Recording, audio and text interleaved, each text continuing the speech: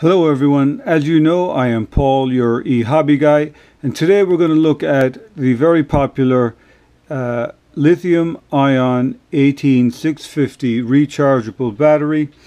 It is very popular in hobby electronics, but it does have its challenges. It can be dangerous, and we're going to look at it in a few different applications. We're going to look at the challenges, the dangers, and how we can safely integrate it into our projects and maximize its life and its use so that it can be used safely and reliably in our projects. So we'll look at a couple of different applications that have different challenges and how we can overcome them, and the number of charging cycles that it can go through. So without further ado, let's jump right in. The first thing I'd like to point out is the fact that this is a 3.7 average voltage, and many of our projects are not going to require 3.7 volts, and so we'll look at how to overcome that. However, this goes through a charging cycle that takes it from around 3 volts up to 4.2 volts. Let's jump over to the spec sheet. We'll look at it very briefly. I won't go into a lot of detail about the spec sheet, but it is definitely very important to take a look at it and understand the requirements for this so that we can work with it safely. So this is the first of two charts that are provided with this battery. This is the recommended charge graph.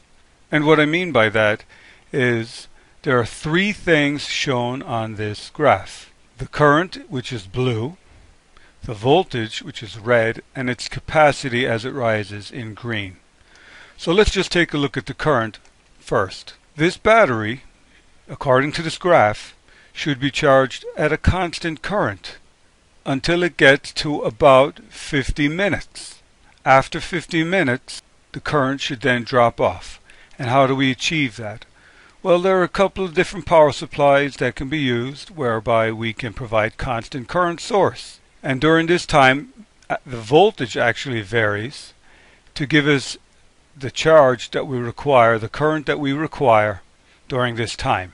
And you'll notice, once we reach this time, the voltage changes from a varying voltage to a constant voltage. During that time, the current drops down until it comes to a point at which we come to a full charge right up to the capacity of the battery.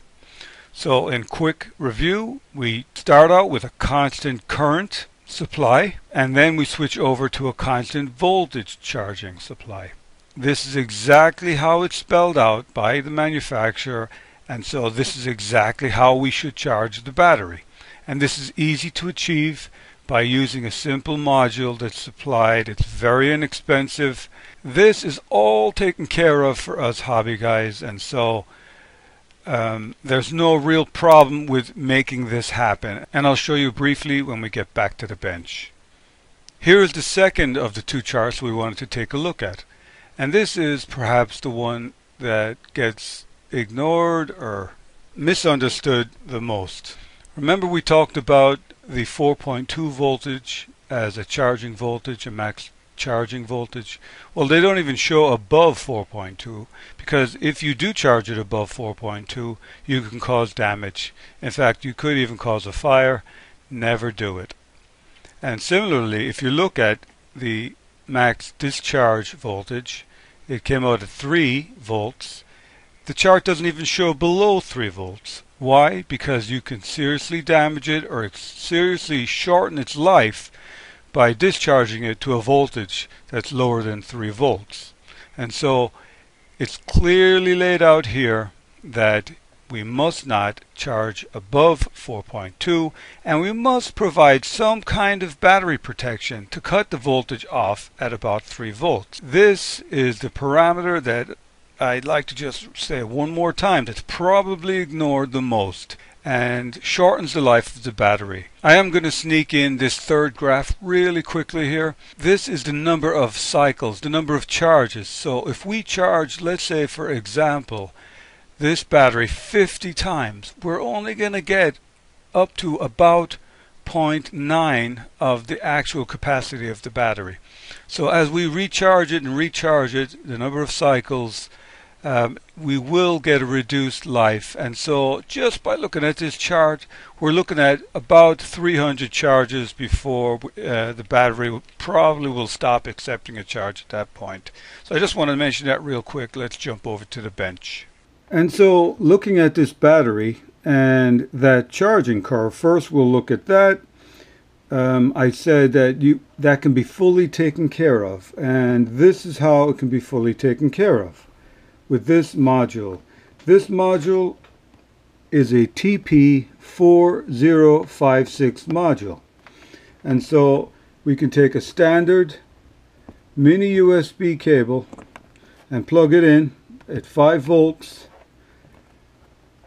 Let's just plug this guy in here, and as soon as we plug this in, it's going to switch into constant current mode and put a constant current into the battery, at which time it will switch over to a constant voltage mode and bring the battery up to a full charge of 4.2 volts, at which time it will automatically cut off. Now, wasn't that easy? And this module is extremely inexpensive. Now, one thing I should mention is that it only takes care of the charge portion of the specifications called out by the datasheet. Now, if you are designing a circuit whereby you can cut the voltage off, or you can shut your circuit down when it hits 3 volts, that's very handy. Also, if you are designing a project that you can pull the battery out as soon as it's reached its 3 volts, and you can make a little charging station with this guy and just plug it in and bring it to full charge and pop it back into your project. Everything is fine, because we know every single time it is going to follow the curves exactly as spelled out by the datasheet. Now, as I mentioned earlier, what it doesn't do is take care of discharge, and so this module has its limitations in that if you don't have some means of shutting your circuit down when it hits 3 volts, you risk seriously damaging the battery or shortening its life tremendously. Now, if you don't have a means of controlling your voltage on your circuit to shut down at 3 volts, there is a solution to that too, and that would be this guy. This is a 03962A module, and if you look at these two modules, they're very similar to each other. You have the positive voltage coming in here. Here you have the 2 terminals that would go to the battery, which provide constant current followed by constant voltage, exactly as prescribed. This is the input voltage here. This is a mini USB, this is a micro USB, not that that makes a difference. But coming out of this module, you have the out plus here and the out minus. Here we have the plus and the minus for the battery. So the battery is tied into plus and minus here, and as the battery is discharging, it comes out of the out plus and the out minus here. And what that provides for is the current flowing back through this board and monitoring the output voltage. And of course, when it hits 3 volts, it provides a full cutoff. And so in cases where we are not in control of the discharge voltage and cutting it off at 3 volts by our own project circuitry, we can use this module and will completely take care of the discharge of the battery and protect it. And it completely maximizes the life of the battery by using this. And so, in quick review, this module, the TP4056, takes care of the charging, and this module takes care of the charge, same as this, but also of the discharge through the board, cutting it off at the recommended 3 volts, and therefore maximizing the life and the number of cycles that the battery can go through. And so I will take, we'll just say this module, the 03962A module, and I'll just say, for example, that I want to use this to charge my battery, and I want it to discharge through this, and it's going to monitor it like we just said, but I need 5 volts for my circuit, and I need a constant 5 volts. And so what should I do to bring a varying voltage? It's going to vary as it's discharging from 4.2 to 3 volts. I need a constant 5 volts. In order to make that happen, we are going to bring in this guy. This is a 0.9 volt to 5 volt DC to DC boost converter. In essence, it's a switching power supply. And so no matter what voltage we have coming in from our battery, which we know is very limited from 4.2 volts to 3 volts, any voltage in between that's coming into this module, we're going to get 5 volts out of it. And so we can use the 5 volts that's coming out of this to power my project that I am requiring 5 volts. And so we're going to look at a quick example of a project I'm working on, and the reason we use this module is to get up to the 5 volts, and I have a couple of different requirements that I'll go over and how I overcame those problems, and we'll move on. So here's a project I'm working on. Here we have the 03962A charger, and it's going to be tied into my 18650 battery, which I'm going to use to power, and this is going to be a Bluetooth speaker project, and I want to be able to use this battery to the maximum. I want to be able to charge it up fully and get the most number of cycles, its biggest life, so that I get the best value for my money. This battery was about $1. So out of this battery we go into this module, because remember, this module is monitoring discharge as well, and we come into this boost converter. Now this boost converter gives me a constant 5 volts, even though the battery is varying from 4.2 to 3 volts. So I have a constant 5. Now I have a problem. Here I have a Bluetooth module that requires 3.8 volts DC. The amp requires 5 volts DC, so that's no problem. We can just power that directly. But I need to be able to provide 3.8 volts to the Bluetooth module. One way to achieve that is another module. Look at this. This can provide up to 1 amp. It is a DC to DC step-down transformer. This is variable, and so we can take 5 volts in on this and reduce it down and get exactly 3.8 volts.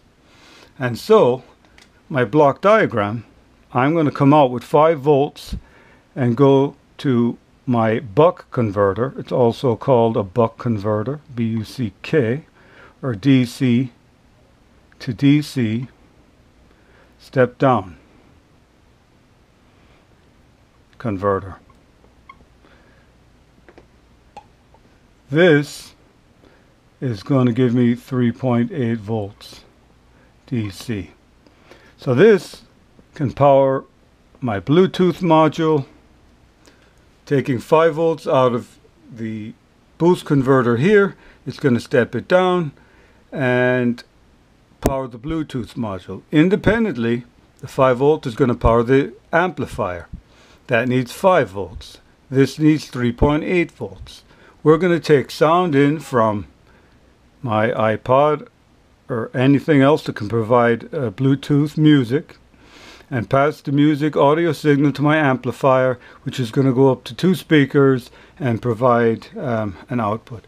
So one thing I wanted to point out, and it's very important, is that the DC to DC step down converter is another switching power supply, and that's a whole other topic. I might do a video on that, but it's a very efficient way of stepping it down as opposed to just using 2 resistors in a voltage divider circuit.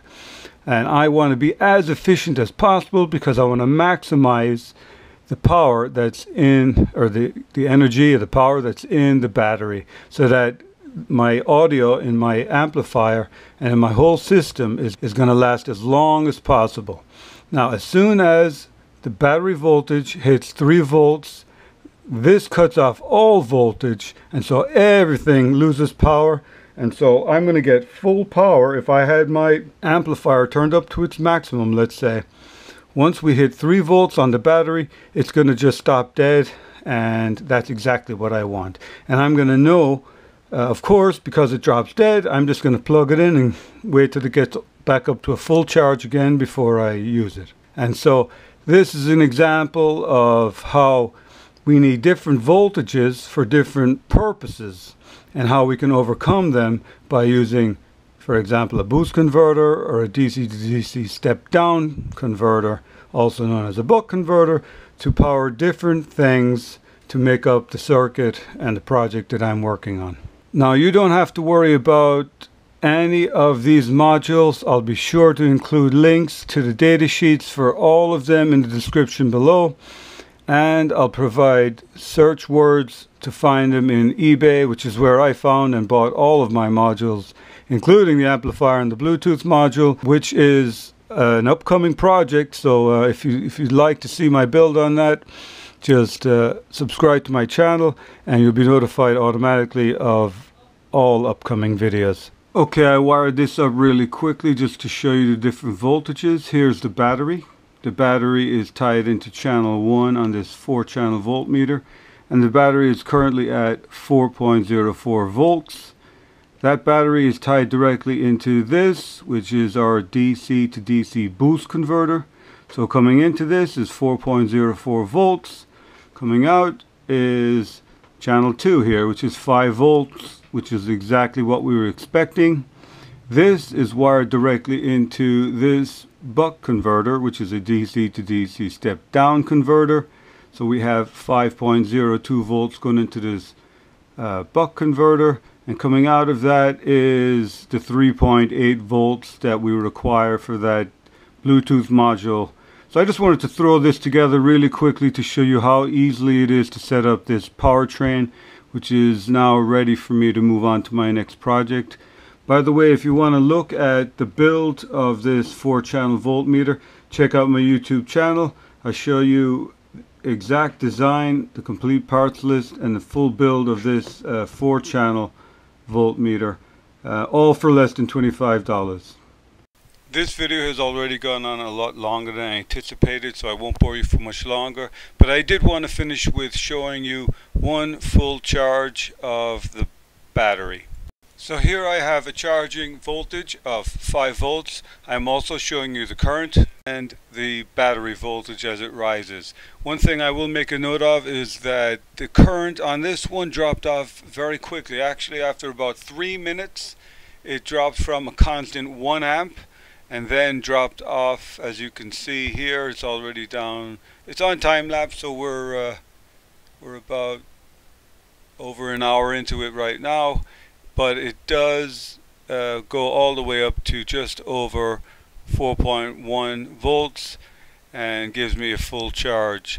I pulled some data off of this and plotted it really quickly, and so I just show you a chart. It does mirror the manufacturer's spec somewhat. And coming up right now, the red LED right at the center of the screen is going to turn blue, indicating that it is fully charged, and that happens right about the 2.5 hour mark, which is very good for this battery. I'm quite pleased. You'll notice that when that happened, the current dropped to 0 and our voltage stayed at 4.11.